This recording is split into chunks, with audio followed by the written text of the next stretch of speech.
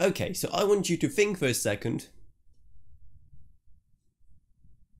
Okay, now stop thinking. And now whatever you thought of, just throw it out the window, because it's nothing compared to the game changer that is Microsoft's DirectStorage. Because that thing is going to elevate PC gaming to new heights. Or at least, kind of. So what on earth is this? Just another technology that companies are trying to shove down our throats that really isn't going to do much? Well, yes, and actually no. And I know that's a lot of conflicting statements, so let me clarify.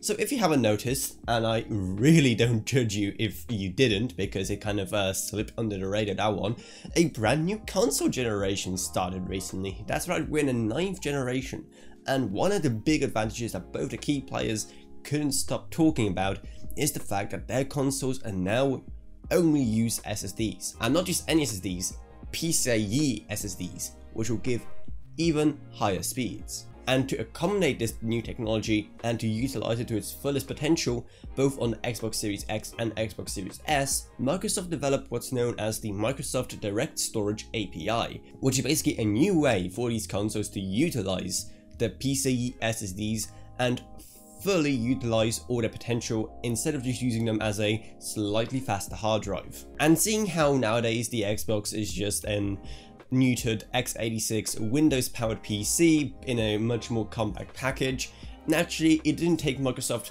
too much effort to port it over to normal Windows PCs. So how on earth does it work, and what kind of benefits will it actually result in? So the way it currently works is that when the graphics card requests certain, giant texture files or anything else a game could require to work, it gets sent from your drive, be it a hard drive or an SSD, it gets taken to system memory, where with the help of the CPU, it then gets decompressed and sent off to VRAM, which really doesn't take full advantage of super fast modern SSDs. So the way DirectStorage works is that there is no CPU involved in the process whatsoever, and instead the files are directly streamed and then decompressed by the GPU when needed. And seeing how the GPU is much more suited to working with game files, the decompression process is way more efficient and it makes sure that the files are there and ready when needed. If games take proper advantage of this technology now, we could see a complete disappearance of load times, and we could even see increased performance from it. So you may be thinking, if it's so good, it's probably going to require some really high-end hardware like a Gen 4 NVMe SSD or a current generation graphics card, right?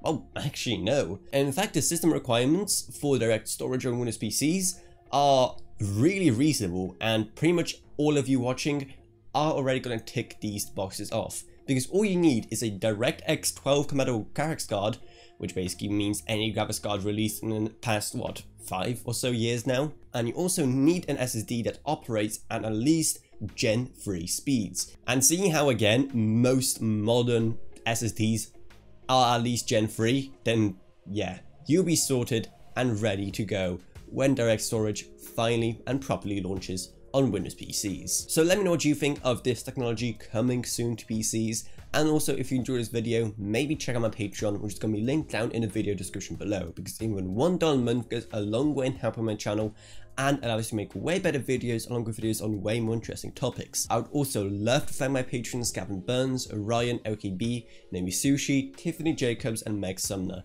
Thank you guys so much. Your support truly goes a long way. Down in the video description below, you also find our Amazon Associates links. So if you buy anything from Amazon using those links, we get some money and you don't pay anything extra, so it's a win-win. Plus down there's also our old customers affiliate link. Plus down there's also our Discord server. We're hosting an awesome art contest right now, so you should check it out. And also social media links are down there as well, so go check all of it out. But anyway, that's what it's, so I hope you enjoy this video. If you did, remember to subscribe, like, whatever, and I'll see you all in whatever I make next. Goodbye everyone. Goodbye.